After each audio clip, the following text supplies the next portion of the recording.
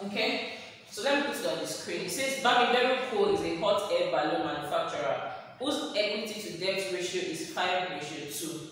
The corporate debt, which is assumed to be risk-free, has a gross redemption yield of 11%. The beta value of the company's equity is 1.1. The average return on stock market is 16%. The corporation tax rate is 30%. The company is considering a waterbed manufacturing project. Bamidele Co. is a waterbed manufacturing company. It has an equity beta of 1.59 and equity debt ratio of 2:1. Bamidele Co. maintains its existing capital structure after the implementation of the new project. What will be a suitable risk-adjusted cost of capital for Bamidele Co. to use or apply in evaluating the proposed project? After reading this question, does it make sense to you? Is this something you can solve on your own with the explanations I have done? Let me know in the comment section. So, normally in exam questions, you start reading the requirements first. After you read the requirements, then you start reading the body of the question. That way, your requirements help you to know the variables to pick, so you don't get overwhelmed by reading too much question, and eventually, you don't even know what the requirement is asking, you don't know how to solve the question, okay?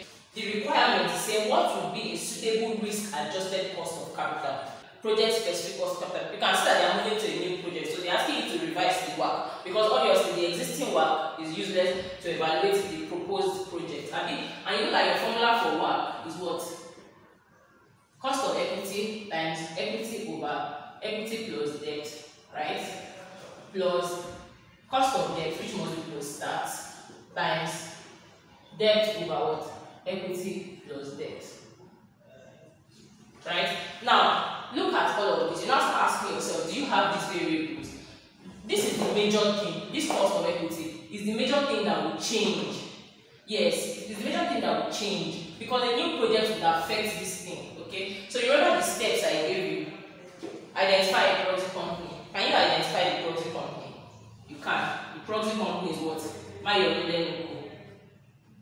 Right? Bamidele Co. The next thing is that, so look at this. Bamidele Co. is a waterbed manufacturing company. It's the company that is doing the business we intend to do. It has an equity beta. Start writing their own variables. Equity beta of what? 1.59. But you know that nothing really concerns us with their equity beta. That is the risk that involves their finance risk, their debt. Nothing concerns us. It's the business risk we want. And don't forget that this is business risk. This is equity risk. I mean, you will need to what? Degear this one. That is, strip it of every debt element and bring it down to this. Is this business risk we need from the proxy company that we now take to our own Bamidele company, right? So they said it has an equity beta of 1.59 and it has an equity to debt ratio of what? 2:1. So BA equals what? BE times E over E plus D into 1 minus T plus BD times E over E plus D into 1 minus T. This is not E, this is D. Oh my goodness, why did you clean this? This guy has used something bad to clean this board. He has used, sorry guys, he has used chemicals, serious chemicals. That's why this board is doing like this.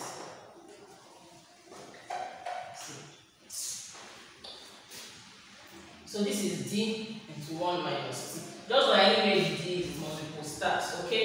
Now, they didn't give you BE, they gave you BE. They could have just given you BA straightforward, right? Just give me the BA. But it's just to test your understanding. That's why it's an exam. That's why it's a question. So BE, that's 1.59 times E, equity. They didn't tell you it is 2 million naira. They gave you the relative figures, okay? So you say 2 over 2 plus 1 into 1 minus T. What is the corporate tax? So the corporation tax is what? 30%. That's 0.3. Right? Plus, they didn't give you BD. They didn't give you BD. So, by the way, they don't give you BD, that is the risk of the debt of proxy companies. Proxy companies information you are using to degear. It means it's 0. So, times anything left here to be 0. Okay? But when you multiply 0 by anything, it's 0. So, this is what you have to solve. Where's my calculator? So, let's put that in calculator. So this one now, don't say 2 plus 1, board mass, you dismantle this one first, right? So this will be 1 times 0.7, and that will give you 0.7. That will give you 0.7 plus 2, that will give you 2.7, right? So it will be 2 divided by 2.7. That's 0.7. Then now multiplied by 1.59, and that will give you your BA to be 1.18. Okay, 1.18. So when you have 1.18, this is a suitable waterbed risk. This is the risk associated with the waterbed plate. I can now take this to my company. So what is the third step? You will regear. So you can see that it makes sense. Then you will regear. And what is the formula to regear? When you are trying to regear, you are trying to get BE. Okay, so BE equals what? BA plus BA minus BD, D over E post tax. Very simple. When you use this many times, you just get used to it. Okay, so what is BA? What we just got?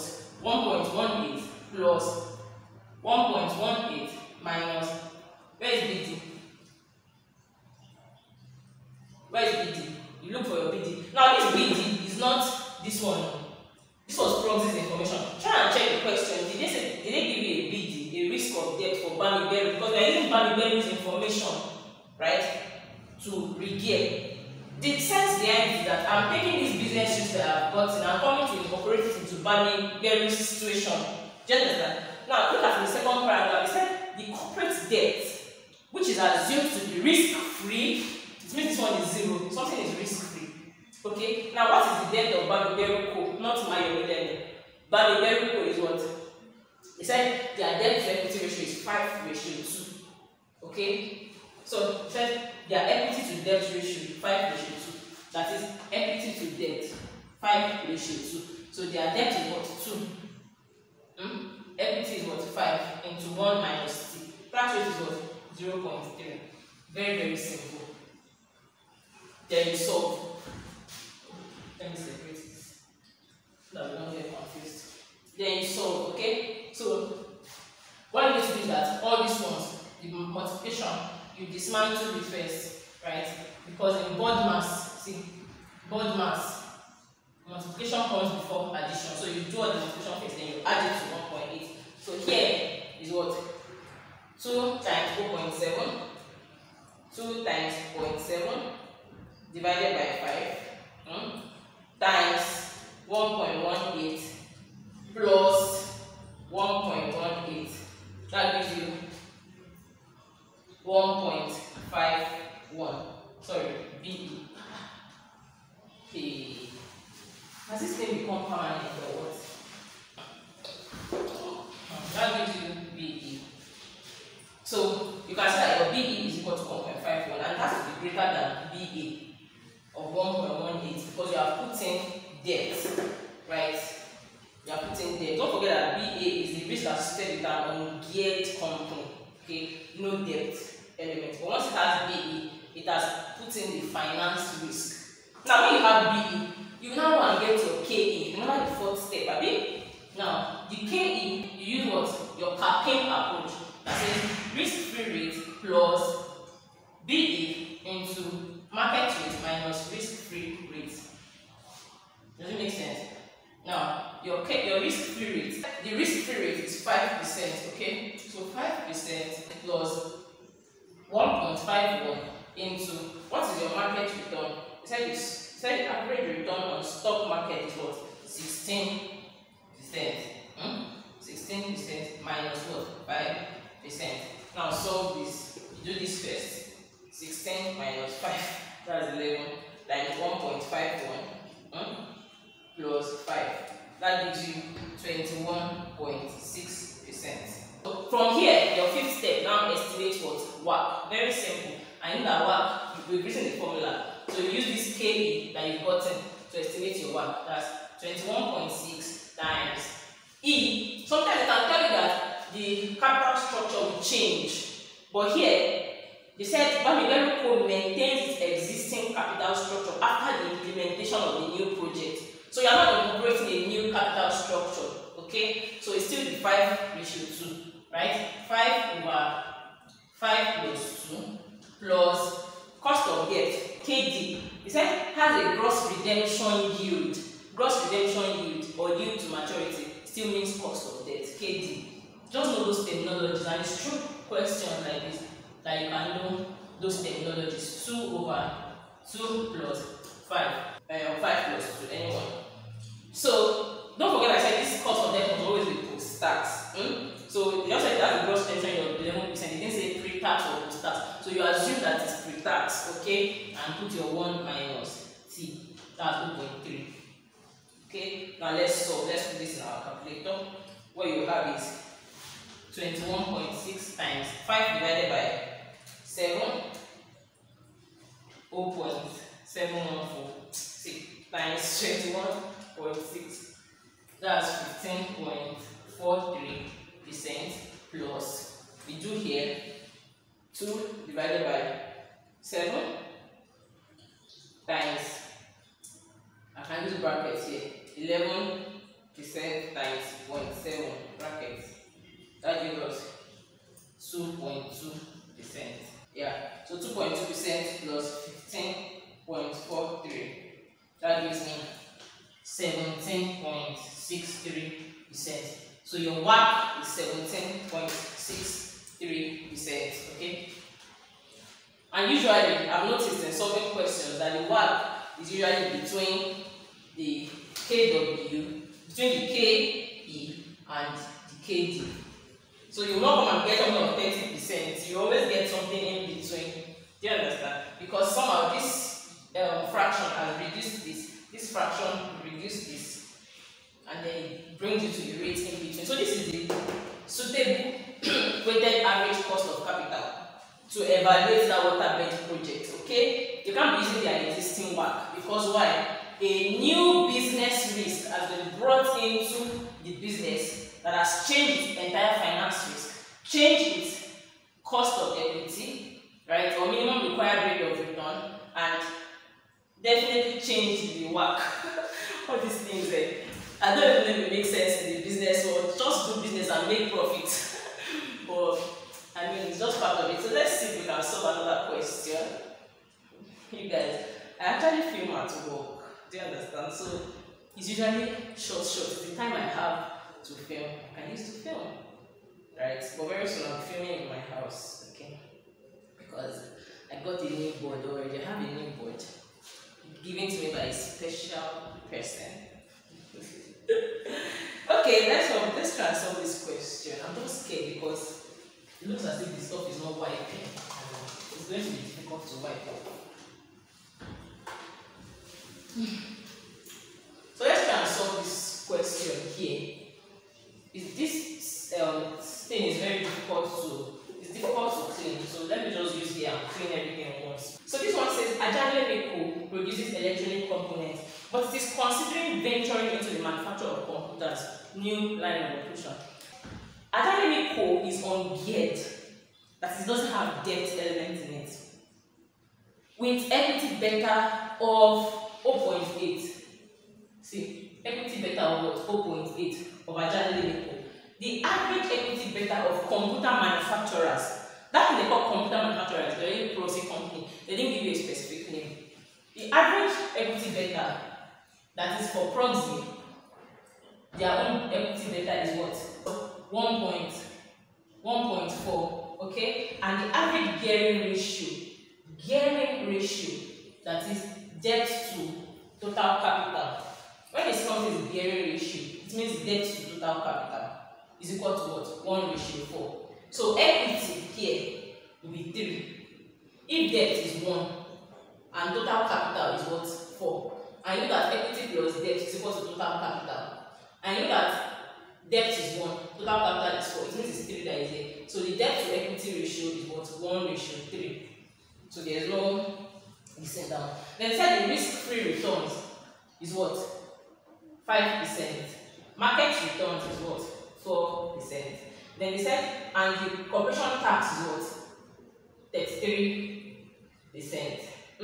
Required. If Ajale is trying to maintain an equity finance company, they are telling you that the capital structure will not change. See, that's a different way to tell you. They want to maintain the equity finance. They don't want to become geared. They are not bringing in debt. Determine the discount rate it should use to appraise the computer manufacturing project. You have identified the proxy company. You are looking for the business risk now of computer manufacturers, and you have BE. So go and declare BE's proxy. And when you want to declare, don't forget the formula, right? So BA equals what? E equals B. 3 over 3 plus 1 into 1 minus T. 4.33, right? Plus BD. They give you BD. No, they didn't give you. So most times it's 0. So it will cancel out everything here. Punch this in your calculator. 1 minus 0.33. That's 0.67 times 1 plus 3. Then 3 divided by answer. So you have this. Oh, we didn't multiply by BE. Where is BE? BE is what? 1.4. Times 1.4. So you have your BA to be 1.4. 1.14. What am I rushing? 1.14. Okay. Now when you have your BA, business risk of computer business. Now, do you need to regear? Do you need to think about it? You don't need to regear because there's no debt element. The company is equity financed. So it means that this BA will be the BE. But let's try and regear. Let's say BE equals regearing BA, that's 1.14 plus 1.14 minus 0 into D over E. D is what? 0. Because there is no debt. So definitely E will be 1. Does it make sense? Right? Debt to equity.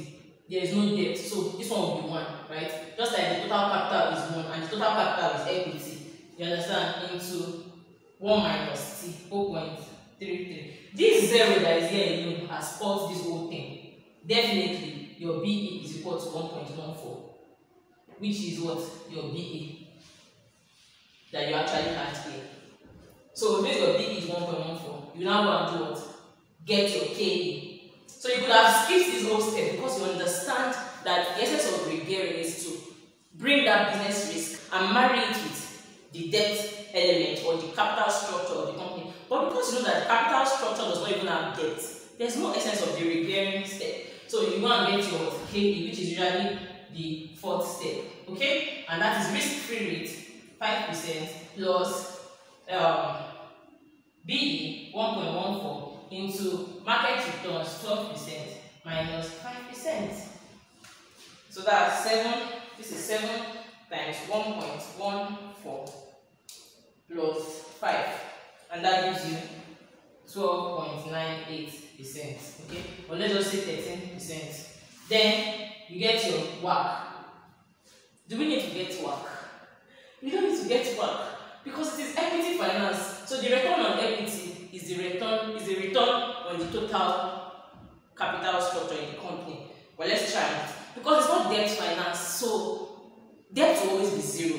0 will always spoil the equation. Okay, but we have what? 13% times equity. They didn't even give us equity, but equity just assume is 1. Okay, equity plus debt 0 plus cost of debt. They didn't even give us cost of debt. There's no cost of debt because it's not a debt finance company. Okay, so that would be 0 times debt 0 over 1 plus 0. This 0 has caused the equation. So the answer is what? Your WACC is 13%. Does it make sense? So then the steps, follow the steps. But you can see that once the company of concern is not debt financed, then you don't need to regear, because there's no debt. Do you understand? So thank you guys so much for watching. Tomorrow we move to another question on WACC. We solve one more question on WACC and then that will be the end. Actually, that's tomorrow class. I've already filmed it. This one I'm doing now is a retake, is a refilm, because I lost the clips, but I found a way to move the clips without losing them. Most times when you film in batches, you might lose some videos. Okay, so at the point of editing, you now realize that you lost some videos or you made some mistakes. Okay, so you guys give this video a thumbs up, share it with people that you know find it useful, and I'll see you in the next class. Bye.